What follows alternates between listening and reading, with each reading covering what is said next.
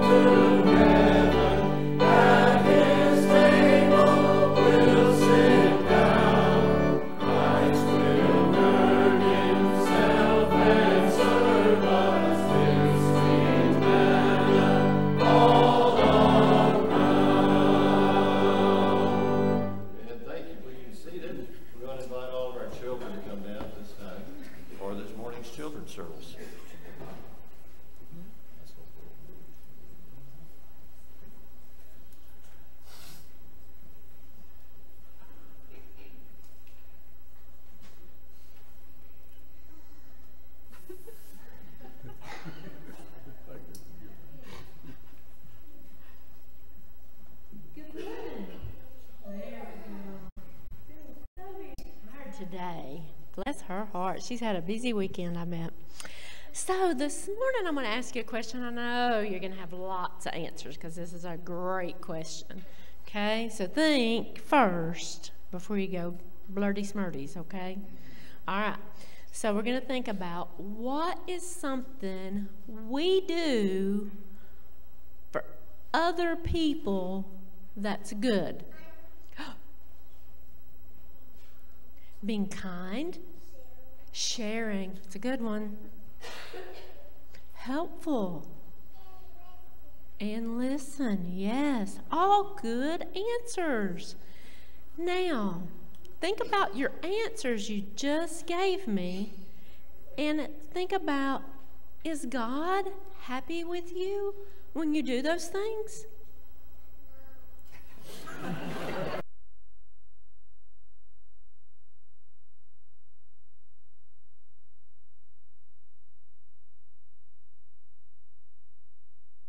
With us when we are kind, right, Bella? Isn't God happy with us when we're good to other people? He sure is. He wants us to be good and do good things.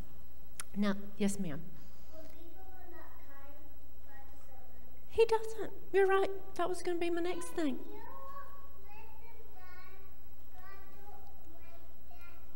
He don't like it when we don't listen. That's why he gave us the Bible. That's right, because God wants us to do all those things. And then, when we're being good, that's true too.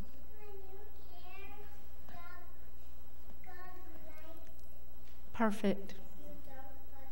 They don't need me. They got this. You're right. All those are good things. When we care, God, He does love us.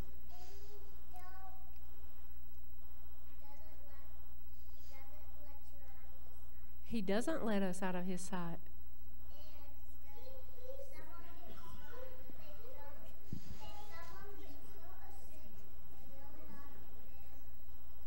Yes, you talked about that in Sunday school today.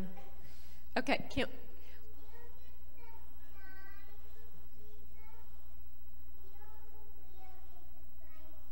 yes. Okay, let's come back together 1 minute and we'll wrap this up, okay? So, God is happy with us when we do good, right? And that is being kind. We talked about that. Didn't we talk about being kind to others? Very good. Then, to wrap it all up, even when we do all those good things, He wants us, this is a big word, to do it and walk humbly with Him. That means when you do something nice for somebody, you don't have to go tell everybody in this church what a good person you are. Because guess what? They're going to see it and they're going to know it. We got to be done because he's got to preach. Okay. Can we pray?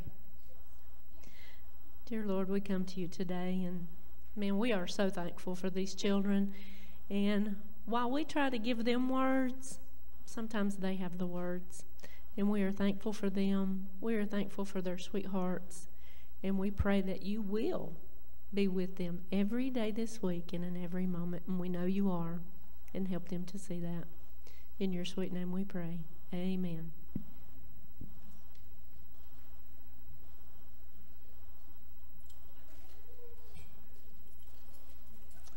Well, good morning. It's good to see all these children here this morning, and welcome to worship. It's good to take this time out together as a community of faith and to take time to worship the Lord, draw near to Him so that He can change our hearts and our minds. And that is our desire today, that our desires become God's desires and vice versa. So welcome. And today after worship, we're going to have our Super Bowl luncheon, our Women's Missionary Union doing their fundraiser. Lots of y'all have brought soups and things to go along with that. So after we finish here, you can just go right through this door and right over and put your money in there, however much you want to. Lots of zeros on the ends of your checks. And eat some soup. And that'll be our first fruits experience this month. There'll be no 6 o'clock service tonight, since we're having this fundraising luncheon here today. The money goes, our local WMU uses that throughout the year to support the mission projects that they do. So support them today at our Super Bowl luncheon. Take time to read the other announcements and things scheduled for the week in your bulletin. We're just glad to be here in these moments to worship the Lord this morning. So let's stand and greet those that worship around you. Welcome.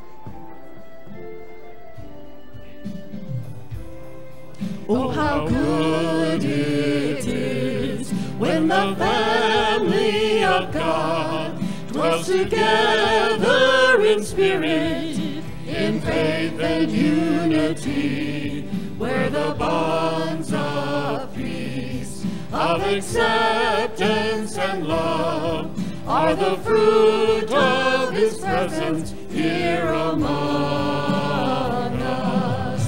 So with one voice we'll sing to the Lord, and with one heart we'll live out His word till the whole earth sees the Redeemer has come, for He dwells in the presence of His people.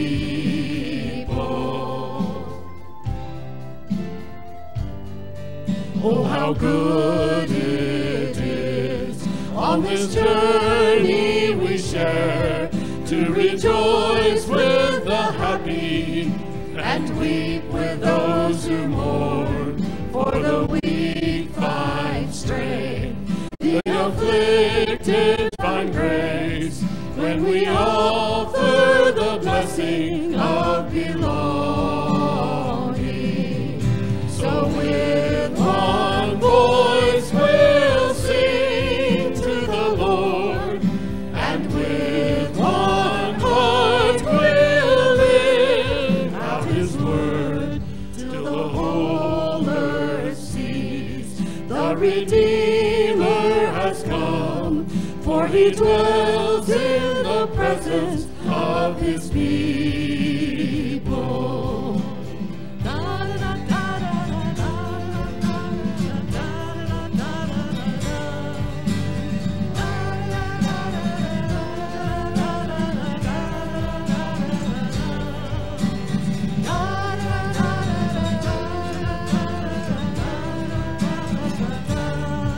Oh, how good it is to embrace His command, to prefer one another, forgive as He forgives. When we live as one, we all share in the love of the Son with the Father and the Spirit. So with one voice we'll sing to the Lord, and with one heart we'll live out His word till the whole earth sees the Redeemer has come, for He dwells in the presence of His people. So with one voice we'll sing to the Lord, and with one heart we'll live out His word till the whole earth sees the Redeemer has come, for He dwells in the presence of His people.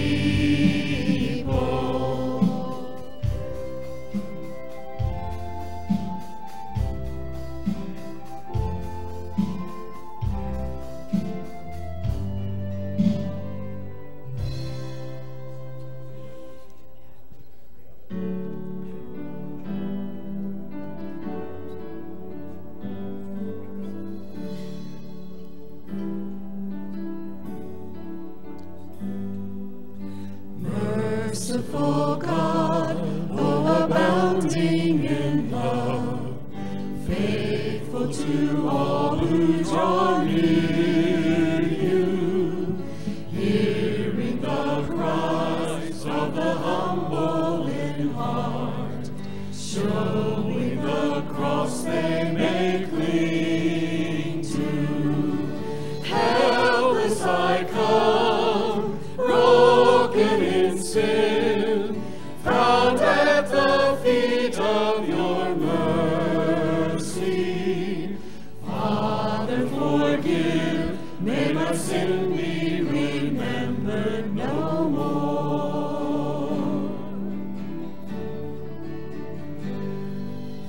Merciful God, oh abounding in love, faithful through times we have failed you, selfish in thought and uncaring in deed, foolish in word and ungrateful.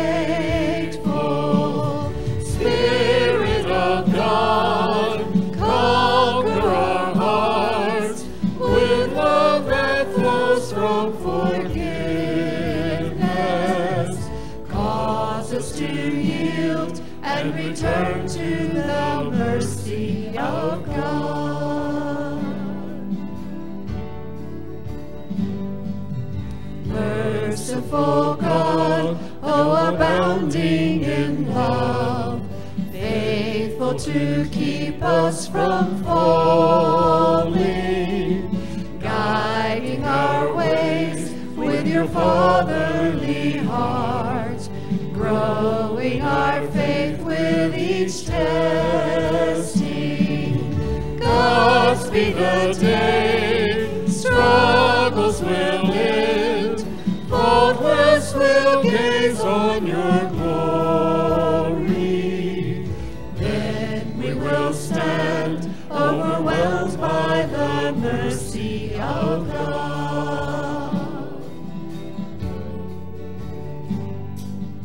Then we will stand overwhelmed by the mercy of God.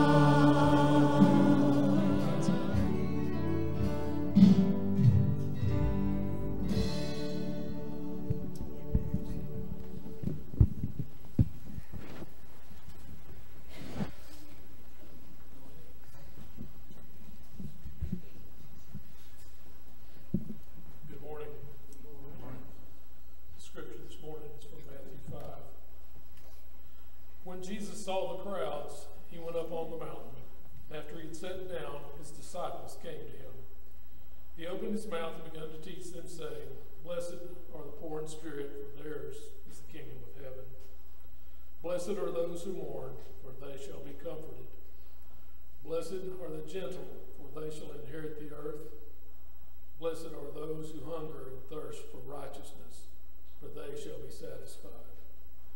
Blessed are the merciful, for they shall receive mercy. Blessed are the pure in heart, for they shall see God. Blessed are the peacemakers, for they shall be called sons of God. Blessed are those who have been persecuted for the sake of righteousness, for theirs is the kingdom of heaven. Blessed are you when people insult you and persecute you and falsely say all kinds of evil things against you because of me. Rejoice and be glad, for your reward in heaven is great. For in the same way they persecuted the prophets who were before you. Let us pray. Heavenly Father, we're grateful to be able to gather again in your house, to be with your people. Lord, we thank you for your grace, your mercy, and your forgiveness. And we ask, Lord, that you will be with those of us that aren't able to be here with us today, that you will watch over them that are traveling, Lord, that are sick. And Lord, we ask that you will take our tithes and our offerings and that you will use them with the honor and glory of your kingdom. Lord, we ask these things in Jesus' name. Amen.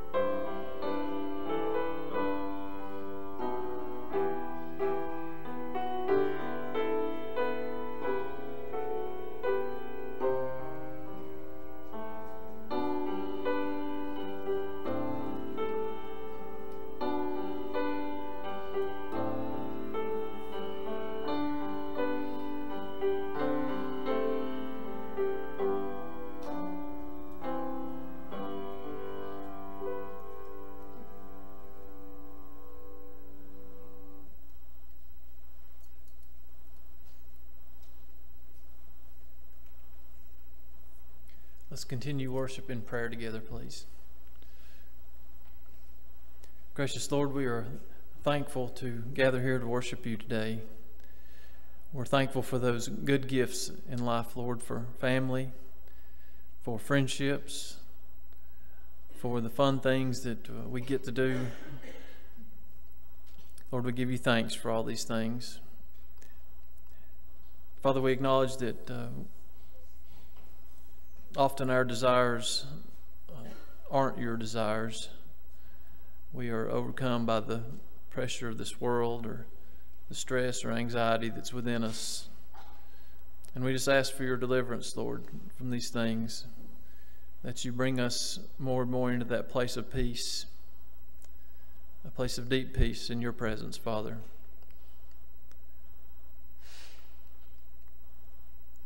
You have shared with us the way, the truth, and the life. Let that soak in deep and change who we are, that we might minister to this world, to those friends and family around us. Lord, we thank you for our community that we live in. We pray for all people here today, other believers that are in worship, for folks in and about town and throughout the countryside here that may or may not know you. But we're thankful to be here in your presence in these moments. So let us hear, Lord, what is good, what is right in your eyes, and change our hearts. In Christ's name we pray. Amen. Amen.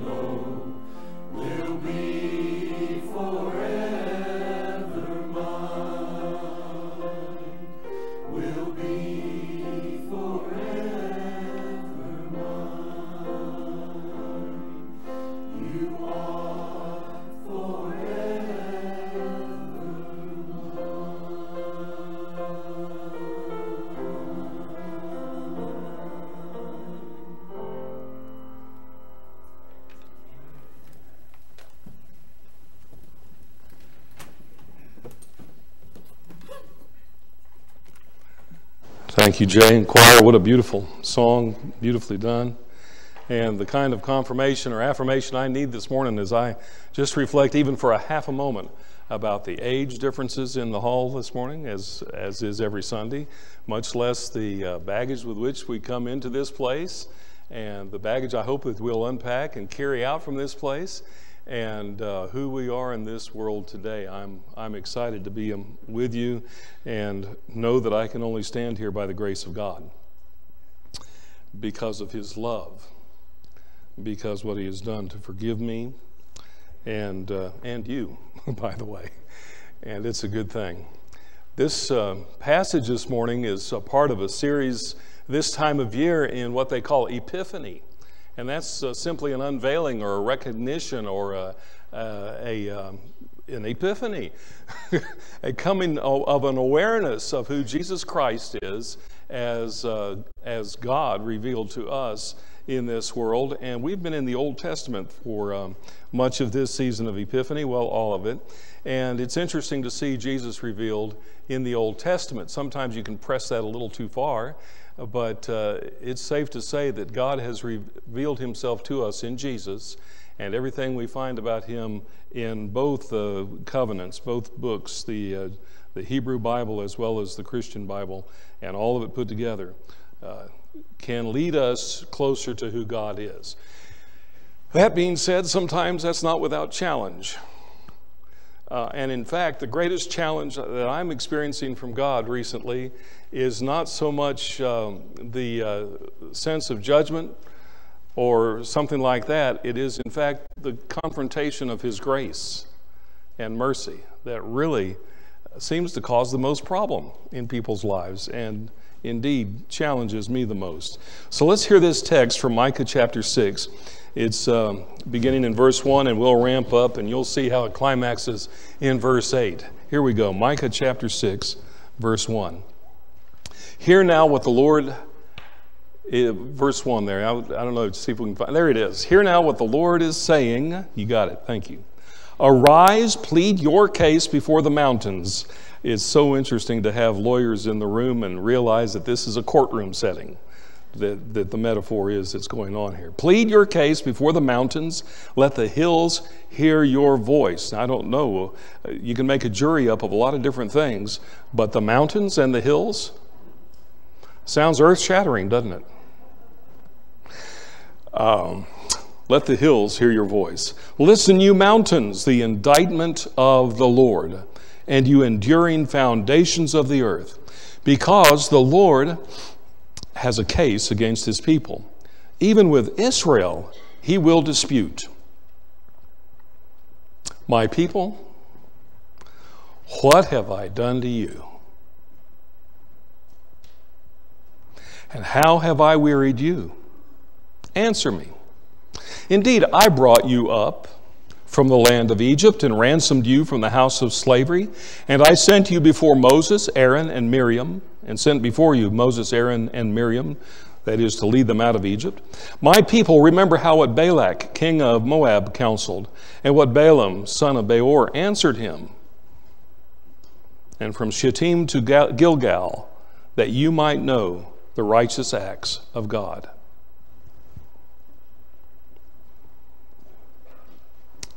Case is left pending just a little bit here. We might call it, I don't know if this is proper terminology or not, but we might call it a sidebar. And verse 6, they approach the bench.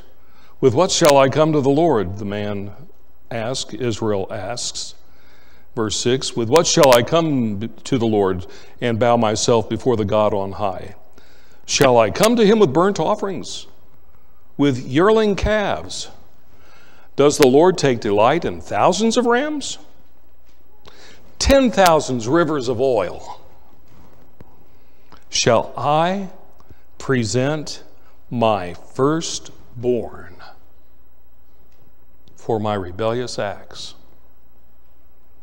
Think about that one. The fruit of my body for the sin of my soul. He has told you, O man, what is good. And what does the Lord require of you? But to do justice, to love kindness, and to walk humbly with your God. Simple and as difficult as all that. Bow with me for prayer. Lord God, help us to hear it this morning with fresh ears, that this is a revelation of your goodness and grace, your intention for a good world. And you've made it very plain to us how we can live and begin to walk into and to live into the kingdom that you brought to earth in Jesus Christ. Fill us with that sense of presence, I pray, as you send your Spirit upon us. In the name of Jesus our Lord. Amen. We've already mentioned that this is Epiphany, and this is a metaphor of the courtroom that's going on here. And verse 8, I believe, is certainly the key enough verse for me to read it again for you right now. He has told you, O man, what is good, and what does the Lord require of you, but to do justice, to love kindness, and to walk humbly with your God. We're going to talk about justice, mercy, or kindness, and the humble walk a little bit, but there's so many other things preceding this. We have to give attention to the whole passage. And what's more, verse 8 in particular begins with this statement, he has told you, O man, what is good. And I couldn't help but stop and think, what is good? Now that can be a question. In fact, I titled the message that way, but I didn't put an exclamation point or a question mark. But we found a question mark, and then I put an exclamation point. Because what is good? What is good? It can be a statement either way. And I want you to think about that as we try to decide and discern how we can walk into the good that God desires. I hope you have an abiding conviction that God wants good for his world. I heard that. That's what he desires for this world, for this creation, for you in your life, is good. I ran into a woman this week, and she shared with me at a meal that she was just, I guess it was a frustration or a profound hurt, and not quite despair maybe, but she was saying, my kids just don't get it. I don't know, parents, if any of you have ever said that. She said, they don't understand that everything I'm doing, and you could fill in the blanks with that. I filled it in as working my fingers to the bone. Everything I'm doing is for them, and they don't get it. Now, kids, I'm not just bashing teens or children or students. We have to grow up to get these things, and listen, young people, I guarantee you there are many adults that don't get it either. Okay, so feel comforted a little bit there. But she was sharing this question, and I heard that question in what God said. As we read it back there in verse 3, and we'll come to it again.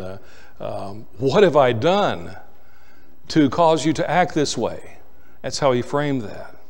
So the first thing for us to grasp a hold of, the first strategy, if you want to call it that, for us to live into the good that God desires for our lives, is we need to realize that this is not just a dusty old story from Micah from 800, 700, 600 BC, but this is a matter that affects people today, because not only did God have this relationship trouble with Israel, but parents have this relationship trouble today with people. And you know what I bet? I bet God has this kind of problem with us today too. In fact, I'm pretty sure I rebelled enough that he said to me, you know, John, what have I done? What have I done for you to feel this way? Now, this whole question of good really went deep into my heart as I thought about the whole thing. He said, what is good? And where's the first time you find the word good in the Bible, do you think? Genesis chapter 1. And not once, but 6 times, right? He creates something from nothing, and he looks at it and says, well, that's good, right? And he created a place for plants and animals to grow, and he said, that's good. And he created a place where the sun and the moon and the stars and everything would abide, and he said, that's good. Then he created the animals and the plants, and that's good. I don't know, what am I up to, 4 now or 5? And finally, after creating human beings, he said, That's very good. And then he rested. From the beginning, God has created a good world. But our fall into envy and pride and all that that brings with us hurts God's heart, because you know what? He's still saying, right from creation on, in fact, everything that God has been doing since the fall has been for us. Just like this lady was saying, don't they understand I'm doing this for them? And so I think we have to first, if we're going to get anywhere this morning, we have to realize that this story is a present day story. This is a story for now. This is something that's real and immediate, and this happens with us now. How do we learn to walk in the good that God desires? We learn that this is the story for the present day. Now, there's something of, I'm going to just call it a subpoena for lack of a better word. I'm pretty sure that technically that's not right, and I imagine I can get schooled on that later by some folks that can tell me about it. But it feels like a subpoena that Micah presents. He says, all right, Israel, come on up here and plead your case. You've been summoned. Maybe it's a summons. I don't know. You can help me with that. You have been summoned to come plead your case and explain what God has done wrong or right. And God is going to come and he's going to plead his case. And he does. Justice can be delayed no longer. God will be silent no longer. And God and the people of Israel meet in the courtroom, which is the mountains and the hills and the foundations of the earth. As I said, this is of earth-shattering importance. This is something that really, you know, I don't like conflict. How about you? You know, I mean, some people just thrive on it, it seems. But I avoid confrontation, and I suppose most people do. But there's some things we cannot avoid. God's called us to attention here. We've received the subpoena, and we have to answer. And God has a word for us, too. So I guess I can just say it simply. With this case against us, that God wants to meet with his goodness and his grace and our understanding of his righteousness, we need to respond to that challenge. You can shut down. You can do a number of different things about it. You can say, well, that's not about me, or you can make a complaint. Well, you know, I don't know what complaints you might make, but you can avoid this, but I think we cannot avoid it. We can only avoid it at our own peril. God's called us to answer a question this morning, each one of us, in our hearts, in our lives. And I ask you, will we respond to the challenge? Will we plead the case? Will we hear God's case completely? So that's the second thing I would say. We learn to walk into this good that God desires by responding to the challenge. What was the case? Verse 3, I reflected already how that reminded me of the voice of this woman that was talking about her children. My people, my children, kids, what have I done to you? How have I wearied you? Answer me. You know, sometimes we don't get to have that conversation, but you sure want to. And that's what this whole case is about, God having that conversation with us. So let him speak to us a little bit. God recounted the key points. I read it as clearly and distinctly, just a little bit of background. The children of Israel were slaves in Egypt, bondage. And God sent Moses to deliver them. And he reminds them it was not only Moses, but Aaron and Miriam that helped them through the wilderness. And he reminded them about this issue with Balak and the story of Moab. You can look at that story. I think without too much trouble, you'll find it over in the book of Numbers around chapter 22, 25, somewhere in there. But Balak was the king of Moab, and when the Israelites came and they're trying to make their way towards the promised land, he wanted to curse them and stop their progress. And he called the local prophet Balaam, and he said, Balaam, I want you to curse those people, make sure they don't have any progress. And Balaam said, okay. And God spoke to Balaam and said, no, you don't do that. In fact, not only that, you can't do that. Every time Balaam tried to bring a curse, it turned into a blessing for the people of God. And God says, here's the case I'm presenting. Don't you realize what I've done for you? It's just a couple of anecdotal evidence parts here to let you see what I've done. A little bit of a case study to see how I've cared for you. And then these two cities that he mentions, Shittim and Gilgal. One's on the outskirts of the Promised Land. Gilgal's in the Promised Land. And it's a simple image of the fact that I brought you over. The key verse, part of that verse is at the end of verse 5, is it's so that you might know the righteous acts of the Lord. You know why God does everything that he does? So we'd know him and know how he is righteous and how he is good. In fact, remember he said it in verse 8, and this is the theme of the whole message. He has shown you what is good.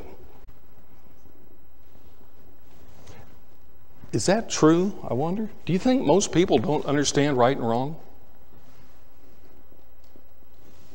What it means to hurt somebody versus what it means to do good for someone?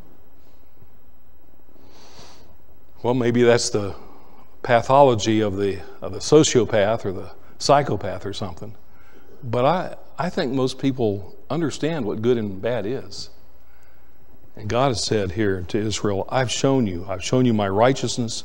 I've shown you good. And so the case doesn't really go all the way to a conclusion as I read it, and I remember all the Matlock episodes I've watched and stuff like that. You know, it seems to stop, and they require a sidebar or something, I guess. They've stopped, and counsel has approached the bench. They say, we need to talk about this. I think the Christian sidebar is the cross of Jesus Christ, where we're looking for a settlement to the disputes, which is redemptive and restorative. And that's exactly what God offers us in the cross. And here it is in Old Testament terms. The following verses. Before we say that, let's just wrap this part of it up. If we're going to walk in and lean into the good that God desires for us, we're going to have to explore our options for grace.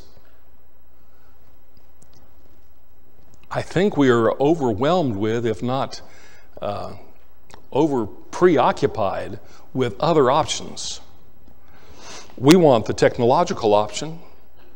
We want the, shall I say it? I can't help but say it. We want the political option, or the military option, or whatever. And that's not to disrespect any politician or military person or anything like that. It is simply to tell you that to ask you, where are our real options for salvation and grace? Stone silence, anybody got a word? Where is our real option for grace? In Christ, at God's feet. Okay, so we're there right now, are we not? We're going to explore our options for grace. So how does this verdict move, or how does this sidebar move ahead? Here it is. Israel in the first person now, as a corporate body, speaking in the first person. We picked it up at verse 6. And they're saying, if I can paraphrase for you, well, how am I going to come to the Lord? How am I going to make God happy in all this? How am I going to defend myself? How am I going to get back into his good graces? I know I'll bring some offerings. I can do a burnt offering. I can bring a year-old calf. That's what the law demands. Well, the people in the oligarchs, the people with all the people that are running the show financially, they could bring thousands of rams. The kings of Israel even did that, some of them. If God likes a little sacrifice, maybe he'd like a lot of sacrifice. So let's give him a lot. Maybe 10,000 rivers of oil. What if we've expended everything that we can possibly give and do to try to get back in God's graces and it hadn't worked yet? I know we give him a sacrifice of our firstborn child. And God says, no. Don't you remember what I did with Abraham and Isaac? I taught him that call to bring Isaac to a sacrifice was something I was really going to supply in this ram. I don't want you to sacrifice your children. And I did a little bit of a survey that I think is important for us to dig into. I'm going to do them kind of fast because I got 1, 2, 3, 4, 5, 6, 7, 8 passages of Scripture. Here we go. I've shown you what's good, what I require of you. What are the three things? You know them. What is it? Do justice, love, kindness or mercy, and walk humbly with God. That is, let God lead. That's what a humble walk before God is letting Him lead, right? Okay, now this is such a beautiful flower of revelation in the book of Micah. It stands just beautifully strong and powerful in its statement of God's grace, but it's not alone, and that's what I want you to see by this brief survey. Deuteronomy chapter 6, verses 4 and 5. How did Moses say we ought to be living? Hear, O Israel, the Lord our God, the Lord is one, and you shall love the Lord your God with all your heart and with all your soul and with all your might. And then Jesus coupled that with a passage from Leviticus chapter 19, verse 18. He said, don't take vengeance or bear a grudge against the sons of your people, but you shall love your neighbor as yourself. Do you hear practical application of doing justice, loving kindness, and walking humbly with God in those words? Well, let's go ahead. Deuteronomy chapter 12, verse 31. Children of Israel trying to make their way out of the wilderness, and they're tempted to follow the gods of the surrounding nations and sacrifice their children just like everybody else was doing. And God said, don't get caught like that. Verse 31, He said, you shall not behave thus toward the Lord your God, for every abominable act which the Lord hates, they have done to their gods. For they even burn their sons and daughters in the fire to their gods. Do you think God wants it? No, He's saying as loudly and clearly as He can say it.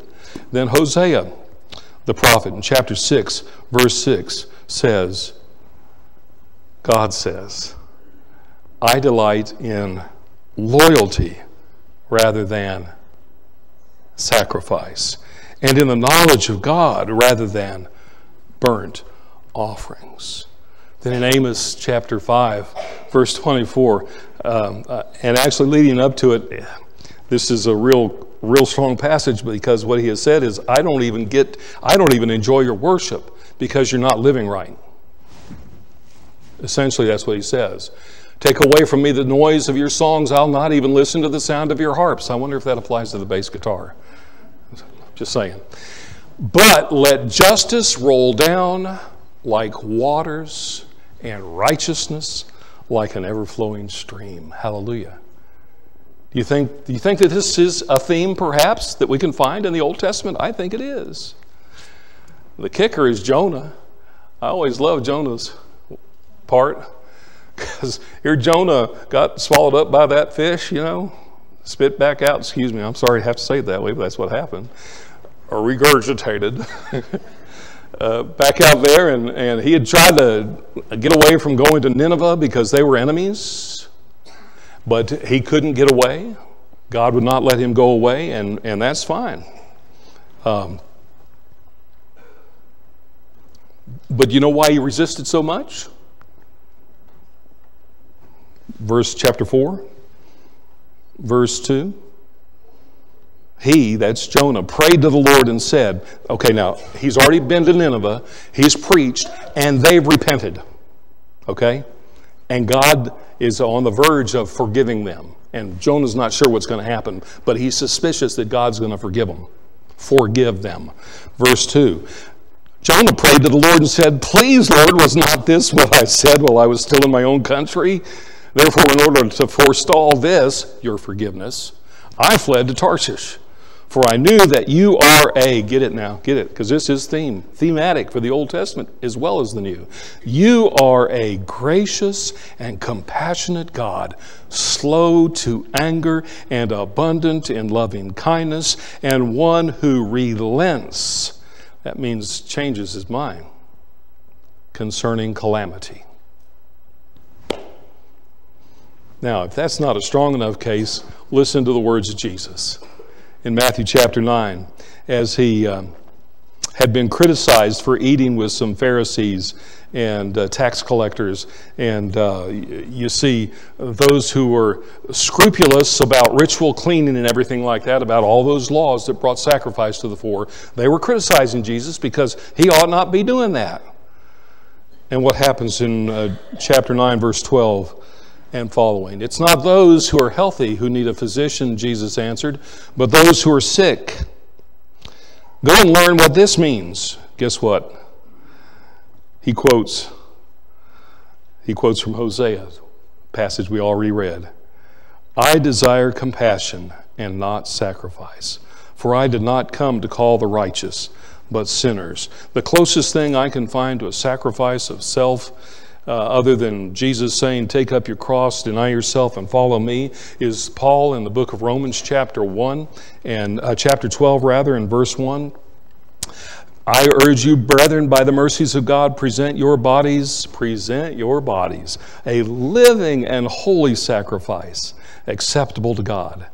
That's your spiritual service of worship. Seems like Paul said, don't be doing the violence thing, just give your life. So, our good God desires good for us and from us. All of his creation. And that would be realized as we do justice, love mercy or kindness, and walk humbly with God. Do I need to say anything else about those three? Somebody told me this week that I need to say, I need to have you respond. This is a big crowd to have a Q&A, though. So just you think for a moment. Where do you see justice around you? And be reminded that biblical justice, and I think I'm in good theological and biblical position to say it this way, biblical justice is concern for the vulnerable. The key phrase in the Old Testament is the widow and the orphan and the alien. Justice. To love mercy, love kindness. I do want to tease that one out just a second longer, because the word that's translated kindness in New American Standard can also be translated mercy. Oftentimes you see it translated as loving kindness, and it's a wonderful Hebrew word that means more than any of those things, and all of them put together. It is a covenant love, a love of promise, a love that is not predicated by emotion alone. It is made by decision. I'm going to love regardless. Is that the kind of love you desire and love? Kind of mercy that you deserve, that love, the kind of kindness, the sort of kindness that I desire? Sometimes it is. Sometimes it's not. And then walk humbly with God. I think I already said that, what I wanted to say about it. That means let God lead. I mean, among other things, if I'm not humble, then I'm the one telling God what to do, right? But if I'm humble before God, I'm gonna let him do the leading. And he'll lead me, never astray. The hymn of invitation is number 275. And the question that song poses is whether we will surrender all. So as we sing it, we have the opportunity to do that with our lives. Perhaps you need to step out from where you're seated, or we'll be standing in just a moment, and come down front and we pray together and see how God's working in our lives to be met by such a grace and goodness as redeems people from Egypt and slavery and restores us because of the forgiveness of the cross. To be confronted by that, begs, calls, pleads, says, what have I done to you to act otherwise than to do justice, and to love mercy, and to walk humbly with God? That's something I think we have to deal with. It is the Word of God for the people of God. Hymn number 275, I Surrender All. Let's stand together, sing, pray, come as God leads you. Be faithful to what he's calling you to do.